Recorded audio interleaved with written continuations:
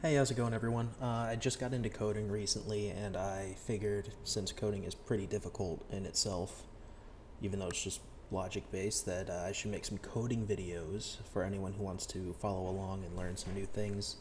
Also, to help solidify myself with actually learning the code. So, right here, I'm on this website called Code Wars. It's really good, it gives you daily katas.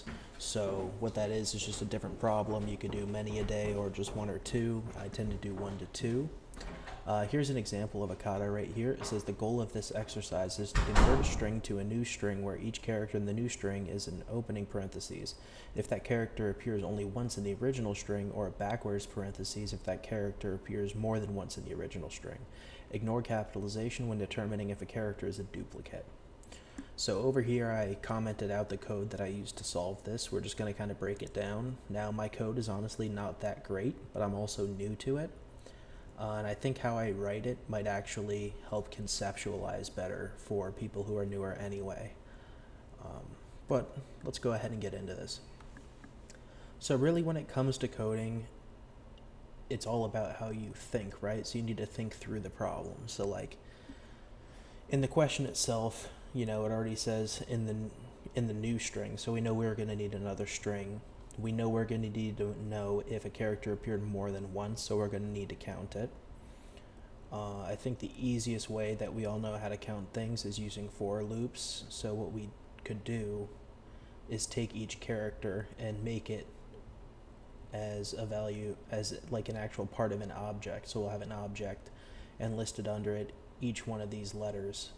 And then if the letter already exists, we can just leave it as a value of 1, and if it, doubles or triples, like how there's 3 E's here, then the value of E in the object will be 3. Now my terminology is not great. I believe it's called a key, so like there's an object, and then that has a key, which then has a value. So it looks like this for anyone who's even newer than me. Believe that's how it goes, but I do know how to use it regardless. So we're gonna need an object that can hold all these, so we're gonna put, I'm just gonna use object to keep it simple. So I'm saying let the variable object, you don't have to write object, this could be anything, I'm just leaving it as object for now. But let object equals, and then this is the actual empty object itself. So that's where we're going to put all the different letters as keys. Now, we do know we need to ignore any uppercases, and that we need to make an array to actually be able to split up all these different letters. So we're going to go ahead and do let letter equal to word, which is just this up here. So whatever they type in here will populate down here. Dot to lowercase. So all this function is going to do is turn anything that's in word to lowercase. Then we're going to go ahead and split that. You can only split strings, so like a sequence of numbers wouldn't work. Just so you know that. Now we're going to go ahead and put these quotations in here. Single or double doesn't matter. It could be either or. Now we're going to go under here and we're going to enter into a for loop. I'll make videos on that later. Right now I'm just working on these katas here. So we're going to go for let I equal 0. And so what this is doing, a for loop, I'll get into them later. Basically, just so you know, it doesn't matter what you put here. I just stands for integer in this case, and it's just something that everyone puts. Just kind of keeps it simple. So we're going to start out with I equaling 0, and while I is less than letter.length, we're going to go ahead and do I plus plus. So I starting at 0, as long as I is less then letter.length, it's going to loop through our for loop. And the dot length feature just means the length of letter, which is now a split string of whatever word we put in. So if we put in, you know, like raccoon, you'd have to split up every single letter and add them up, and that's the length.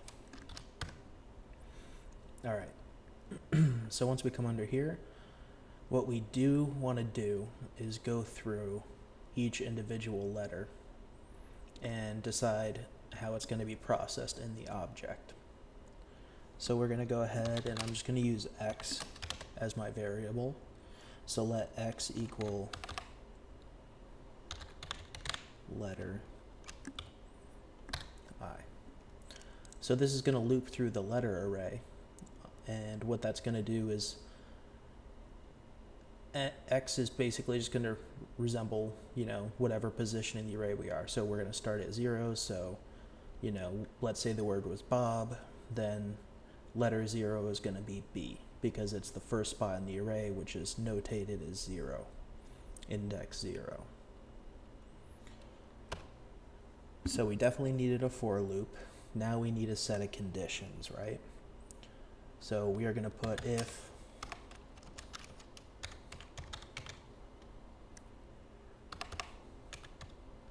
object x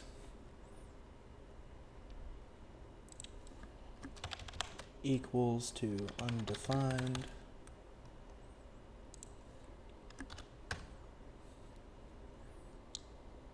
we're going to do object x equals to 1.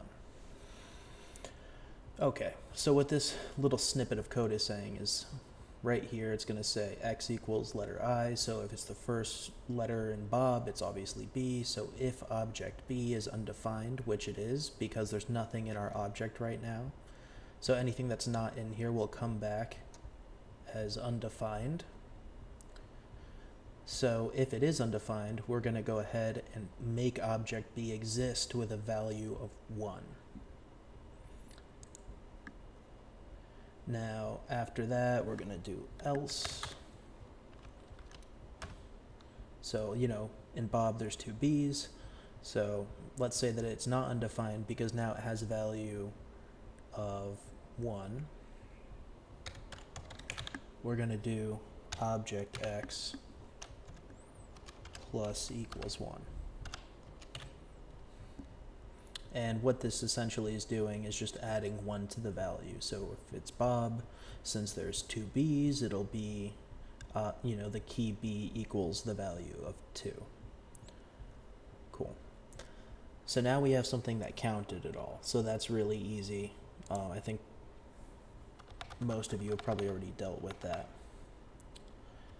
So now that we have that done, what we got to do is return it as these different parentheses. So we're going to go ahead and drop down out of the for loop, and we're going to return letter.map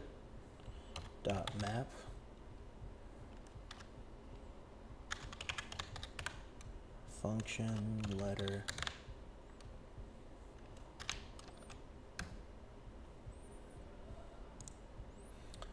So what the map does is it will pretty much, again, I'm pretty new, but basically what, as far as I'm aware, map does is it goes through the array that you gave it, and then you could use a function to edit it. So like if there was a 2 in this array and you did .map function and then you did x times 2, you know, function x, and then in here you put x times 2, then if there was a 2 it would be 4, so on and so forth. So what we're going to do now that we have that down is we're going to return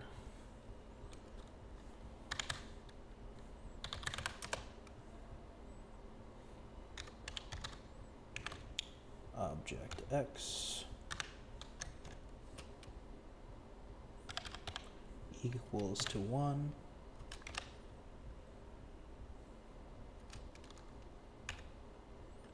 And I believe they said if it appears once, it will be this.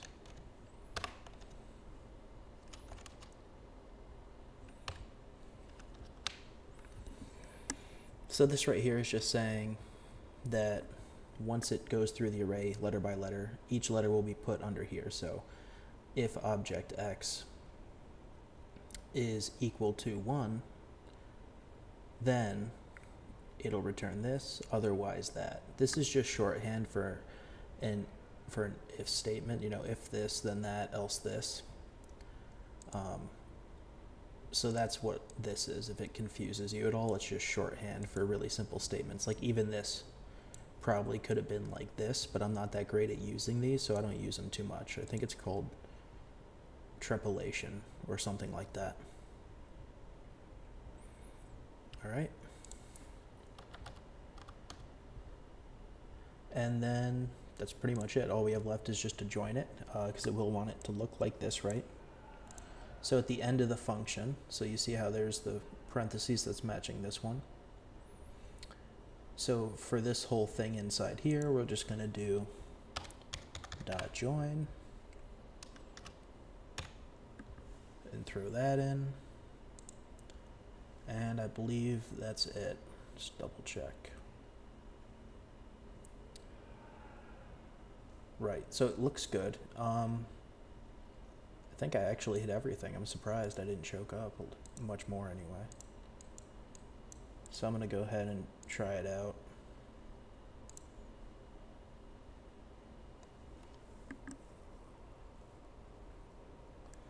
Okay, so we got an error here. Let's see. It says X is not defined. So this is actually good. I would normally like to go through errors. I just don't see where I'm wrong personally, but it's saying that X is not defined. And I know I have X right here defined.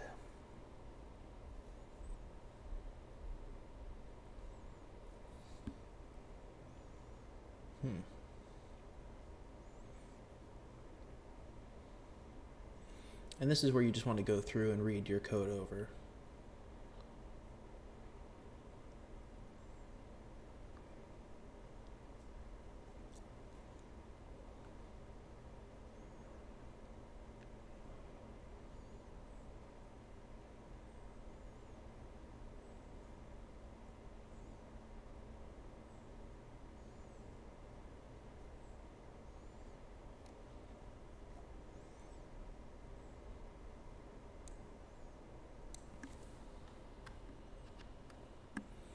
I don't even see how it's different than what I have down here. Let's see if this one.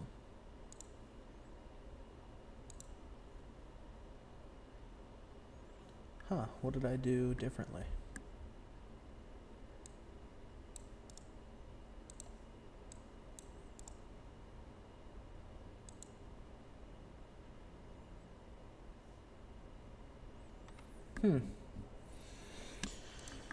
I'm going to pull this up just so we can have both of them on the screen, because clearly this one is the correct one, which was my original one that I wrote. I must have actually messed something up just because I was talking here, but we have function duplicate encode word, let object equal an empty object, let letter equal word to lowercase with a split,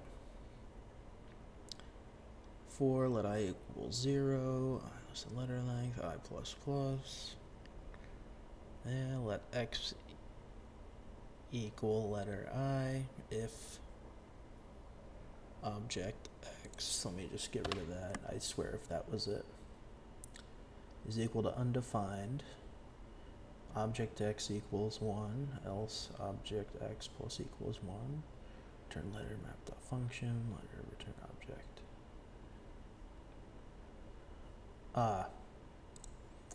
So right there, that's where I made my mistake. So I was using object X, right, like this, but I'm outside of the for loop, so I made a little mistake right there, so that's why it's good to always read through and double check your code. So now that I exited the for loop, I can't use that X anymore, and I didn't want to anyway. I wanted to actually go through the array of the original split string of whatever word they had put in. So when you guys get down to this return, it's return letter.map, function letter, return object letter, meaning whatever the new letter is. I mean, I guess if I put X there and X there, it wouldn't have made a difference. But I had used letter, so I had to stick with it. So it's the little things in code that matter, right?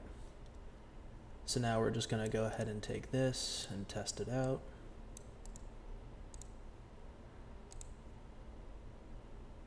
Beautiful. So there we go. I mean, I already submitted it. I'm going to do it again anyway for you guys, so you can kind of see how it works. So see, again, it goes through. And I'm not going to submit it because I already did this one and I don't want points by accident. So yeah, so anyway, that's how you actually solve this duplicate encoder problem. There are probably simpler ways, or ones that are more shortcut than this. It's a pretty long code. I'm sure it could be shorter, but I didn't know how. And that's the whole point of coding, though, is you have to go out and do it. So like, at least with what I did know how to do, I was able to solve this problem. And I'm sure in the future I'll learn better ways, but for now, this was how I figured out how to do it using some pretty basic things. All right, well, thank you guys. I'll probably be posting more coding videos now and then, either from Code Wars or just other fun little things that I picked up or some of the basics. But thank you for your time, and I hope you check back in.